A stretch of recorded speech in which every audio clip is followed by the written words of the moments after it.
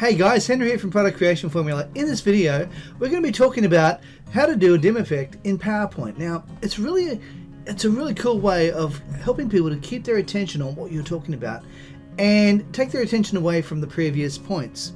Now, the best part about that is it allows people to stay focused on what you're actually saying in the here and now. And that's really what you want to be able to do. Here at Product Creation Formula, we love to give you tips and tricks to help you create your products quickly and easily. Along with that, we also do product reviews as well as tips on how to make money online. Now, if that's the sort of thing that interests you, how about you smash that like button as well as subscribe and hit the bell icon so you can be notified whenever we upload more videos. So let's go check out the dim effect now. Okay, now in this part of the video, we're going to be talking about how to do a dim effect. Now, there's plenty of reasons why you might want to do a dim effect. Primarily, if you're in front of the audience or you're doing even a screen share like we're doing right now, where I'm on screen and I want to have the person's attention on what the words are saying and then off the words and maybe even onto the speaker themselves, this is a good way of doing it. Also too, if you want to have it that you're wanting to have highlighting the main point that you're wanting to point out at that particular moment in time, then you can do that as well. So let's go and have a look at how this actually looks. Well, the first one is point 1. It's an awesome effect.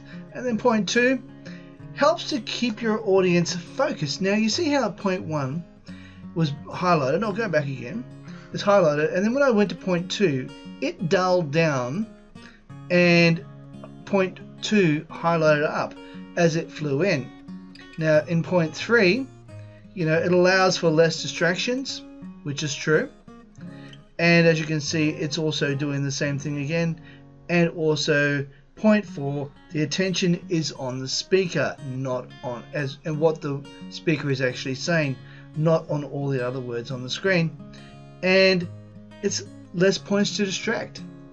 So let's have a look at what it looks like without the effects. Now that is a lot more, there's too much information there, it's too overwhelming for most people, and they'll be looking at that going, oh my goodness, too much information, too distracting. It's really is distracting from what the person's saying. They're too busy reading the points on the screen rather than listening to what you're actually saying. So how do we actually get this effect here? Well, I'm glad you asked. Let's jump into PowerPoint now. Okay, first thing we're going to want to do is go over to this particular slide here where there is no effect. And what I'm planning on doing is I plan on highlighting every single thing on here. And then I plan on going over here to animation. And the first thing I'm going to be doing is have the flying effect. Now I like to have my flying effect coming in either from the left or from the right.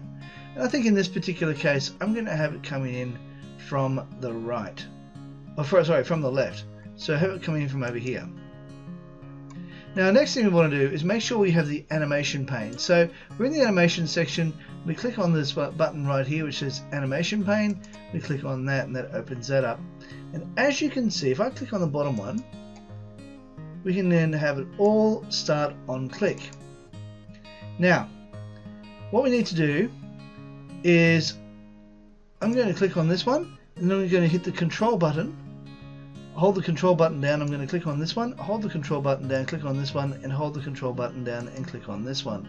I don't wish to hold the bottom button down, primarily because if I go to another screen, I don't want that one distracting from the next point. So let me show you how this works. What we're going to do is we're going to go to the bottom one down here, and then we're going to go here to Effect Options, we're going to click on that, and over here where it says After Animation, you see where it says Don't Dim? We click on the drop down menu just here and we can actually hit one of these colors here. Now I actually got a color which was like maybe this one here. We could choose this one, and as you can see it's very close to the background color we have there, but I wanted it to be a little bit darker, so I created a slightly darker background. How I did that was I went to more colors and I took this and I made it a bit darker, and this way it blended in with the background just a little bit better, and then we went like that. Now it can be the same thing if you have a white background. If you have a white background, you can make it lighter in color. So what we're doing here is we now go OK and we hit alright, and as you can see it's doing that. Now let me show you something. When we go to this particular slide here, we'll go to the slideshow, from current slide. Now if I was to hit the downward button, you'll see that point comes up. And if I hit the downward button again, the other one fades out and this one comes in. Does the same thing again, it fades out and the third point comes in, fourth point comes in, and fifth point comes in. And then it'll allow me to go straight across to the next screen. Allow me to show you what that looks like from the first screen. Now this is the first screen. We're going to go here. We're going to go point 1, point 2, point 3, point 4, point 5, back to point 1. Now there's another thing I forgot to tell you. Let me just go back here. I'm just going to hit the escape button. In point 1, there we are, we can make it either start with previous, which would probably be the best bet, because when your second slide, on your second screen, we can make that one start with previous. Because what's going to happen there is when you jump from this slide to this slide, that first slide is going to come straight in.